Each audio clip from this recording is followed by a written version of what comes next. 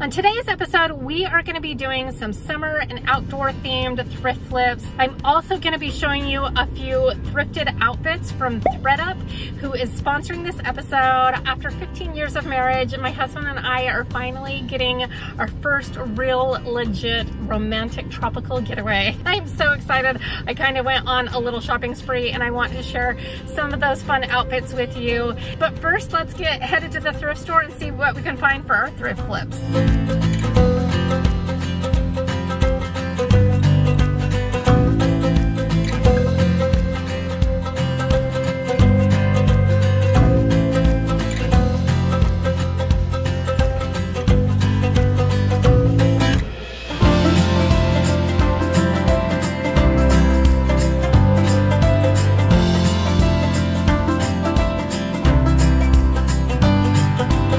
Okay, we are back from our thrifting adventures and I am already, as you can tell, so excited to do these outdoor kind of summery thrift flips for you because I'm ready. I really love the warm weather, I love the sunshine, and I just am ready to rock and roll on these thrift flips.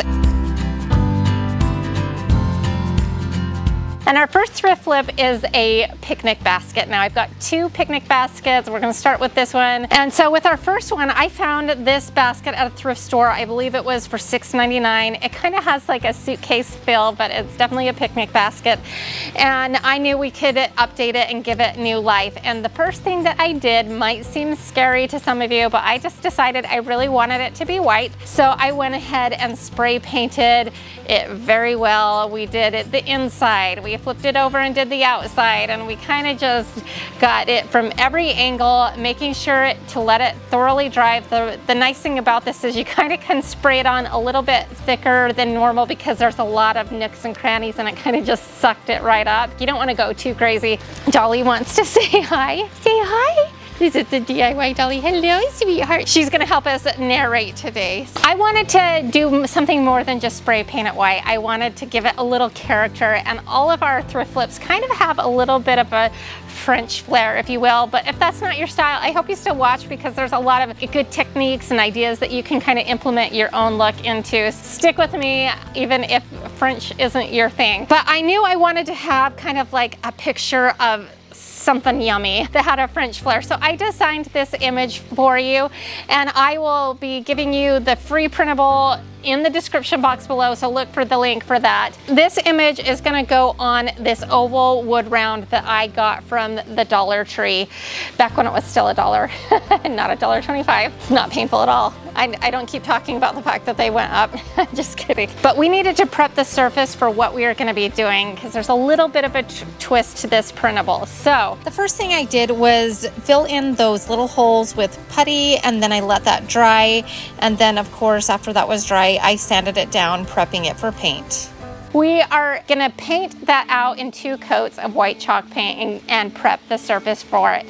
Then we are gonna print out our image onto what's called water slide paper. I've used water slide paper in the past and I just absolutely love this technique. I love it over a couple of other techniques. And I'll tell you more about that in a minute because I do try one of these different techniques and it didn't go so well, so you'll see. Now that we've got our image printed out on this special water slide paper, this is the most important step for this whole process. You're gonna spray 3 coats of this triple thick crystal clear glaze by Krylon. This is the one that I recommend. You just need some kind of like acrylic based clear glaze. It dries pretty fast, especially in nice weather, and so every 15 minutes you can put on a coat, and then when it's dry, we're gonna cut out that oval shape and then we're gonna submerge it in water, and this is where the whole water slide feature comes into play. Once we've submerged it underwater for about 30 seconds, it might, you know, give or take, when you can start to feel it lift off of the backing, we are gonna set it right on top of our painted oval, and we're gonna line it up how we want it, and then we're gonna slowly pull out the backing from underneath. Now the water kind of activates like a wallpaper kind of glue paste, and so that's going to help it stick, and then you kind of just press out all of the air bubbles and then you let it fully dry. Now, you could, because it already has the polyacrylic on it, you don't need to seal it again, but I always do because I kind of wanted it to have more of a matted finish, and the triple thick glaze is definitely a high gloss look. And so once that is fully dry, I did one coat this time around of that matte sealer, and we sprayed that on. Now while that's drying, we are going to add a little bit more detail to our basket. We kind of spray painted over the brass little buttons and everything, so I just went back in with some gold leaf rub and buff and just kind of added those little gold accents back onto our basket just to give it a little bit more personality and bring some of that character back. And then with our oval shape dry, I centered it on the front of our basket and used some E6000 to adhere our little sign to our cute picnic basket, and that's it. And it is a super cute picnic basket that you could take. I really love how this turned out. I really love that extra added element of the oval round with like the really cute French pastry on it. Again, I'll link that free printable for you in the description box below. And I hope you recreate this look, and if you do, send it to me over on Instagram.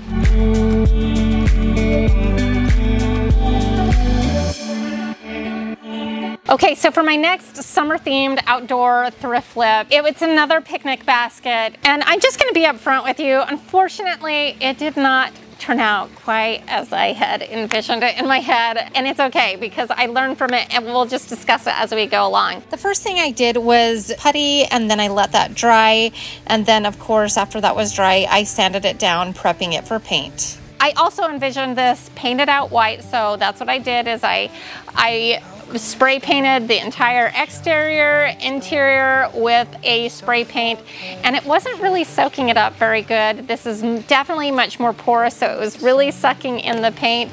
So once that was dried, I went back over the whole thing with a white chalk paint that really gave it a lot better coverage.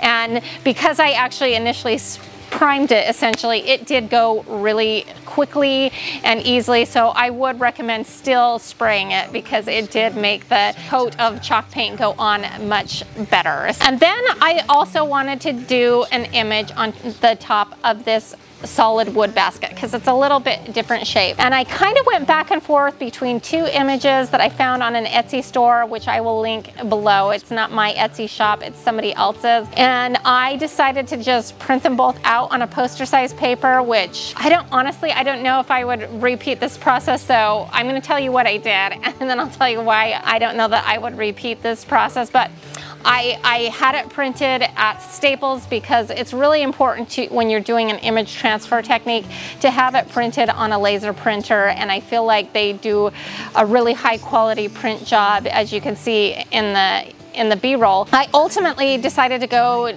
to like the Farm Fresh Market one on the top of the picnic basket. So I've done a lot of image transfers in the past, and some of them have gone great and some of them have not gone super great.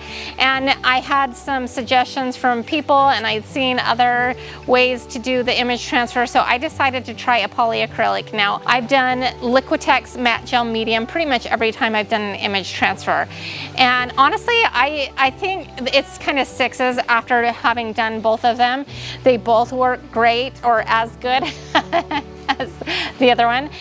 So what I did is I did a coat of polyacrylic, and it's the non-yellowing kind, and I did a good coat of that, and then I took our Farm Fresh Market and set it right down on top and smoothed out all of the bubbles. Now the cool thing about using like the polyacrylic versus the Liquitex is the amount of time you have to wait. The Liquitex, you really should wait overnight, like about 12 hours. You can get away with doing less time, but really you should let it have that full time. With the polyacrylic, you can let it dry for 2 hours and get away with it. I actually, just because of timing and everything, let this dry overnight, and there was really no difference. The next step in a image transfer technique is saturating the back with water. Now, I've learned from experience that less is more. You can always add more water, and it's actually better to do it in kind of stages. Now, the paper that I had this printed out on was like the the least weight as I possibly could was still really thick. So I started peeling up layers of this, and I don't know if it was the texture of the box or what. It did not adhere the image very well at all. The saturation level on was not on there super good, and it looked pretty rustic. So you do it little by little. Just use a clean cloth and water and just very carefully peel away the image transfer paper. Now, after doing this project and seeing that there are better ways to get an image on there, I think I'm kind of through doing the image transfer. I never say never, but I just have done it enough and had such hit and miss results. I don't think that I will be doing this again. So, I mean, I did add a little bit of black rub and buff on the little buttons on the outside. I kind of sanded down the edges to kind of give it an overall look. Off camera, I kind of went back in with a little bit of rub and buff and kind of filled in the lettering a little bit. Overall, I'm not thrilled with the final result. I think it's cute, it's kind of rustic, and maybe for the right person, it would be like a really awesome look. Instead of redoing the interior, in the old basket there was like some old kind of like 1970s like vinyl liner. I decided not to redo that, and instead I had this beautiful kind of green and white checked tablecloth that I got on spring clearance last year at Hobby Lobby that's just been sitting there waiting, and I thought this would be really cute to throw this tablecloth in and have a picnic on it. I may redo this basket. I don't know. It's cute-ish. It's cute-ish. I don't hate it, but I have a better way, and that's going to be coming up in my next thrift flip. I'm going to tell you all about it in just a second. So, as I mentioned, my husband and I are getting ready to go on a romantic getaway here next week. When we were first married, we were super poor college students, and we never really took a true honeymoon. So then we got busy having kids and busy with work, and now is the time. I am so excited for this trip. We're headed to the Dominican Republic, and in preparation for that, I went shopping at ThredUp. Now, they are sponsoring this episode. I love ThredUp because I can get beautiful clothes for a fraction of the cost, and it's good for our environment. A lot of people get rid of their clothes because they either don't fit for them or don't work, and there's a lot of life in them. And a lot of times you can even find new things on ThredUp. So I cannot wait to show you the outfits that I got.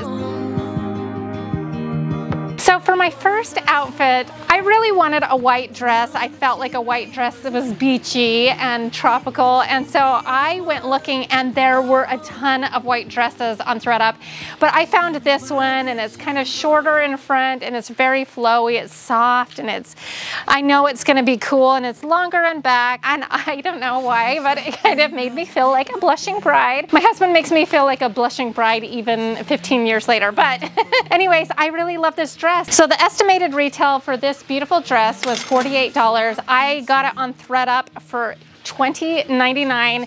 It was in like new condition.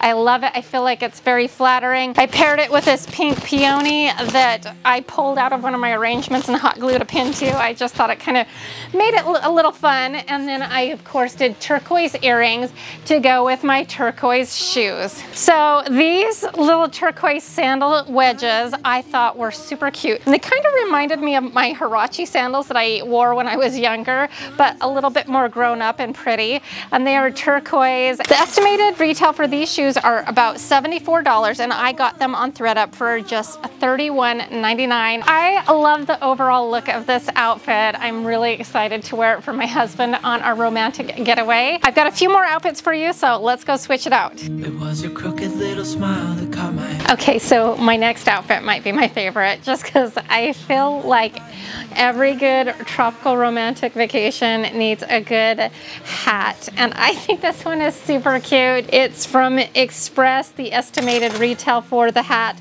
is around $35. I got it on ThredUp for just $15.99. I don't know, what do you think of the hat? All right, so let's talk about the wrap. I think this is going to be perfect for on the plane ride, but also like on a chilly evening if they have those. It's from Talbot's. Estimated retail was for $48. I got it on ThredUp for just $15.99. I paired it with this Zara top that retails for about $20, and it still had the tags on it. I got it for $8.99. And then I have these adorable cropped pants that are kind of like linen, and they're tie at the waist, super lightweight, super comfy. I know it's black, but it's really breathable. The estimated retail for these are about $60, and I got them from ThredUp for $31.99. They are super, super comfortable. Now let's talk about my shoes. I wear this brand all the time. They're by Vionic. They're super cute with this fun cheetah print. Yes, you can pair cheetah print with a stripe. It really does work. Why I like them is they have really good arch support, and I have high arches. They retail for $149.99 or approximately thereabout, and I got them for just $42.99 on ThredUp. They didn't look like they had been worn at all. Super cute. I love this outfit. It might be my favorite one. Like I said, it's super cute. Okay, I'm gonna share just one more outfit with you, so hang with me. It's cute. So I have another dress for you, and it's a little bit similar in style to the first dress, but it's got a fun kind of tropical print. It's got a fun little slit right here. Not inappropriate, but kind of cute. I love this. I feel pretty, I feel feminine. It's a really lightweight fabric, and it's just flowy. And I think it's really cute. It's an Aka dress is the brand, and originally estimated retail is about $48, and I got it on ThredUp for $25.99. It's in fantastic condition. It's beautiful, but let's talk about the shoes here. These shoes are super pretty. They are by Donald J. Pliner, and the estimated retail for these shoes are $297. I paid just $42.99 on ThredUp. That's an 84% savings off the estimated retail, and they're really pretty. They're like a rose gold color. I think they look really pretty with this dress. I love ThredUp. I love working with ThredUp because I am such a huge fan of their company and what they stand for. It's awesome. If you haven't tried ThredUp, I highly recommend them. And they are offering first-time ThredUp buyers a 30% off coupon code, which I will list in the description box below, plus free shipping. So if you haven't tried them out yet, you're definitely going to want to try them out. But let's get back to our thrift flips. I know that that's what you're here for, so let's get to our next thrift flip.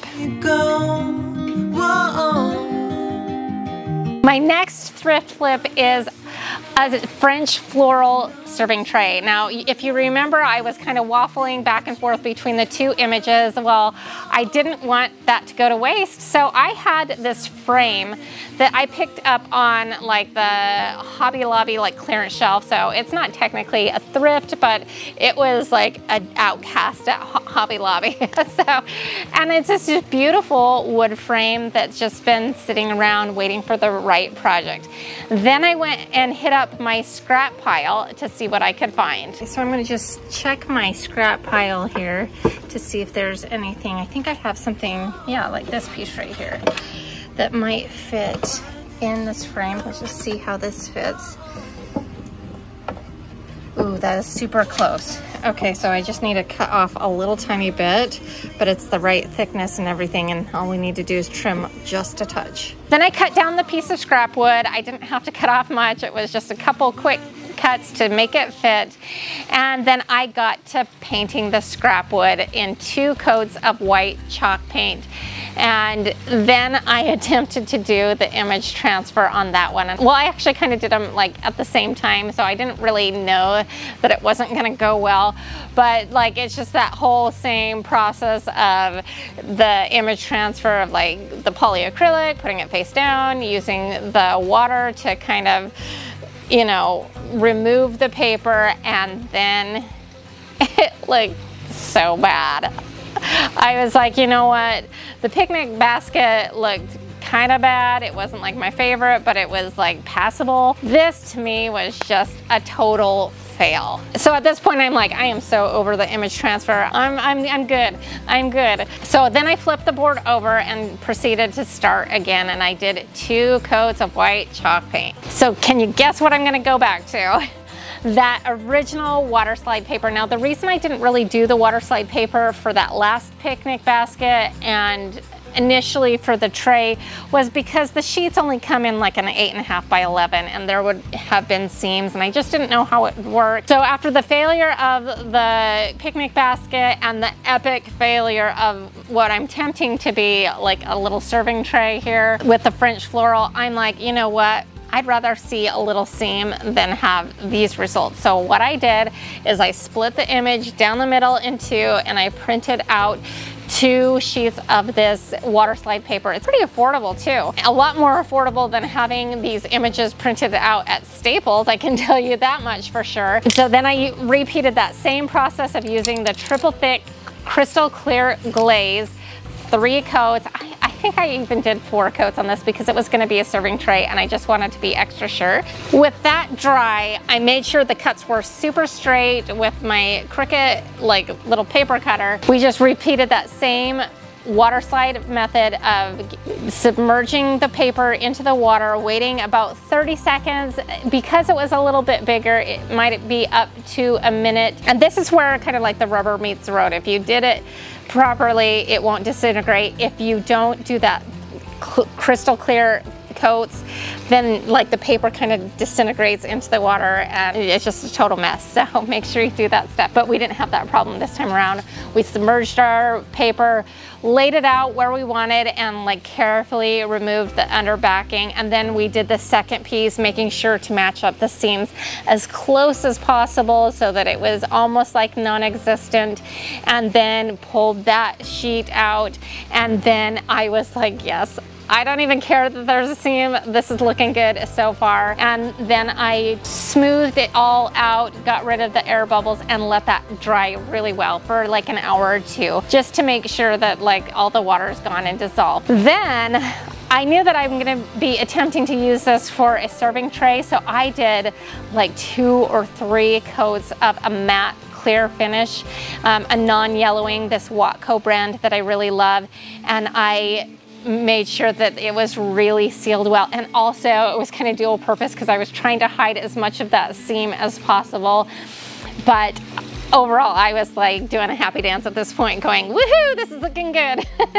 And so then all we needed to do was put it into that frame that we got from Hobby Lobby, and around the edges, I just took my finish nailer and nailed that down into place because we did not want it going anywhere. You don't want to be holding a serving tray and have the bottom drop out, so it needed to be secure. Now you could stop at this point and just turn it into a beautiful piece of art. As you see here, I think this could be a really good technique for art, or you could continue on like I did, and I used some of these really cool like iron handles that I love to get from Hobby Lobby in a black, and I just screwed those in on either side, and then we have this beautiful serving tray. And I have to tell you, this might be my favorite thrift flip of this episode.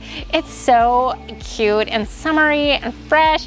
You could use it indoors, you could use it outdoors. I just love it. I think it's beautiful. Now, I might have a lot of you asking, well, why don't you just Mod Podge it on? Well, I have not had great success Mod Podging things. I think ultimately over time it bubbles up. You know, I am just a huge fan of this water slide paper because it suctions right down and really has such a beautiful finished look. I love it. So I'll link that water slide paper in the description box below because it is such a cool product, don't you think? And I love it better than Mod Podge. Clearly, I love it better than image transferring, which I don't know that I want to do again.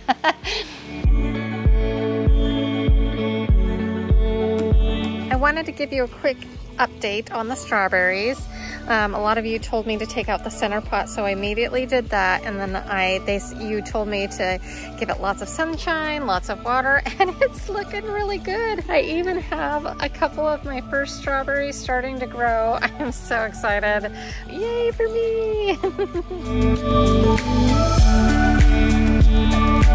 Our next thrift flip, you could really do this 2 different ways. I found this really pretty, kind of like ice bucket that was glass at the thrift store. I thought, wow, this is really, really pretty, and wouldn't that be such a fun thing to have in the summer? And then I found this really cute like silver candlestick, if you will. It's kind of like shorter, and I envisioned combining the two together. I did this kind of as an optional thing. I decided to kind of etch the front of the glass with something that's kind of summery, and so I found this image on Cricut Design Studio, and like this part is totally optional, by the way, because I think you could still get a really good look without this, but I just thought this was fun. I found a bee, an image that was like half bee and then half flowers, and I thought, well, that is very summery. And I went ahead and designed it and put it in like a round circle. I weeded out all the excess, put on our transfer tape, and then very carefully put on our stencil, which is a little challenging kind of on a round item like we were working with, but ultimately we got it pretty good. And then we applied our etching cream. I put it on super generously, and I let it sit for 15 minutes. And then after 15 minutes, you kind of scrape off all of the excess, put it back in the jar, because you can totally reuse it. So you want to get as much of it off as possible, put it back in the jar for another project. And then I took like a paper towel and tried to wipe off as much of the remaining Armor Edge cream off before we took it to the sink, where we washed it off with soap and water. And make sure you wear rubber gloves anytime you're going to make contact with this Armor Edge cream, because it's pretty abrasive and it can sting and hurt. And then we had this really pretty kind of fun image on our little ice bucket. And then what I did is I took this epoxy kit that I get at the Dollar Tree, and it's a two-part epoxy. You kind of open it up and like squeeze the contents of the tubes out, mix it all together like with a wooden stick, and then I like very generously put this on our little candlestick, just kind of wipe it off, and then I put it on the center of the bottom, and you want to let this sit. It's quick setting, so like it won't move in like a few minutes, but before you start handling it, I always recommend about waiting 12 hours, which is what I did. That's it. So you could do this just like the base and the ice bucket, and it would be super cute, and just forgo the stencil part.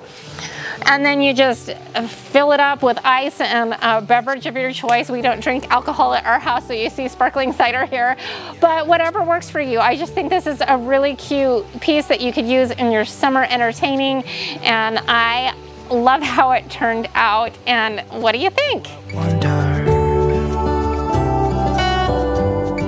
On our thrifting adventure, I found this lamp, and as is, I liked it. I thought it kind of reminded me of like a chess piece, and we've got this outdoor chess table now, and I envisioned this lamp coming in my outdoor living space, and you know, kind of making it feel like more of like an outdoor real room. So what I did is I ordered a solar powered light bulb, and I thought it would be really cool if we didn't even need to plug it in, but just had kind of some ambient lighting. So this is super easy. I did nothing to the lamp.